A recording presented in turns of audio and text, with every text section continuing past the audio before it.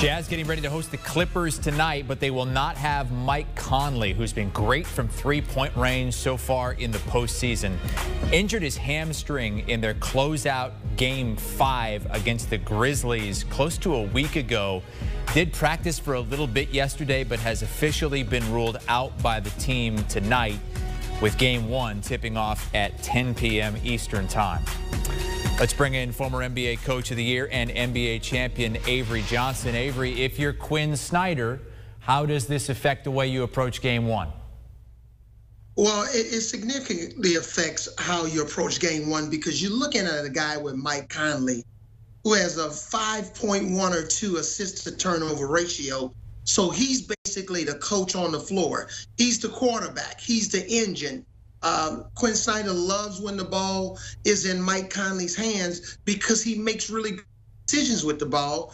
And he's a much improved shooter, as you've shown in the graphic. He's shooting 54% from the three-point line. He can play on or off the ball. So now this puts a lot more pressure on Mitchell to handle the ball, have more ball handling duties, maybe run some point forward with, a lot of his guys that play, on the front line. So this significantly affects the Utah Jazz's attack on the offensive end of the floor. And they're playing one of the best defensive teams in the league, and I say that looking at the two superstars, Kawhi Leonard and Paul George.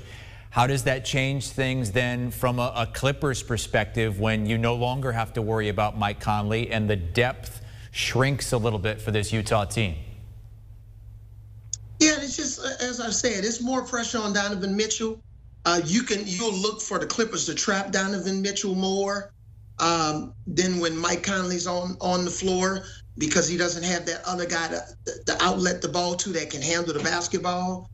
You can look for Paul George to be a little bit more aggressive, attacking on the offensive end of the floor. Obviously, he's been a little bit inconsistent, especially during the crunch time of the game. But this is a prime time opportunity for the Clippers to steal this Game 1 on the Jazz home court, especially with Mike Conley being out. We don't know how long he's going to be out. I've said it over and over and over again. I do not like hamstring injuries.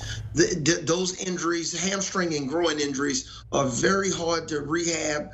You just don't actually know when you're back 100%. And just when you think you are, then, you strain it again. So we're going to have to watch this very closely to see how much Mike Conley is going to be able to contribute to the Utah Jazz and their success in this series. That's exactly what happened, Avery, because he hurt that hamstring during the season, missed 21 games in the regular season, sat out, I believe it was 9 straight games toward the end of the season, came back for 2 regular season games, and then was good first 4 games in the playoffs, but then boom, Game 5. And that was already close to a week ago now, and he's still not ready to go. So when you look at this series and the way the Clippers finished things up with 4 out of 5 against the Mavs, who do you like and in how many games? Well, I like the Clippers. I like the Clippers in this series. I think overall they're a better team. They have the best player on the court who's experienced at winning championships. That's Kawhi Leonard. I think Paul George is going to elevate his play, and the others, the Reggie Jacksons of the world. I think he'll have an opportunity to contribute. Rajon Rondo, playoff Rondo, wasn't as much of a factor in this last series against the Mavericks, but guess what?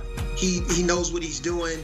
He's played a significant role with the Lakers last year in winning the championship. So I'm taking the Clippers in 6 games in this series. All right, Avery Johnson says Clippers in 6 as the Clippers try to steal Game 1. If that happens, I don't think there's going to be any panic for the Jazz. That's what happened in Game 1 of their first round series with Donovan Mitchell out against the Grizzlies. They came back and won the next 4. That series kicks off tonight, 10 o'clock Eastern Time. Avery Johnson joining us here as Mike Conley has been ruled out for Game 1 with a hamstring strain. Game 2 is Thursday, so still you would think very much up in the air for that game, considering he has had these hamstring issues for the better part of the season. Utah with the best odds to win the title out of the West at +350. The Nets are the favorite at +115. If you like the Clippers, Pretty good value at $5. Do you want a sports network that delivers everything that matters about the game? The highlights, the picks, the instant analysis, no yelling, no fake debates, no politics. Hit the subscribe button and never miss a moment.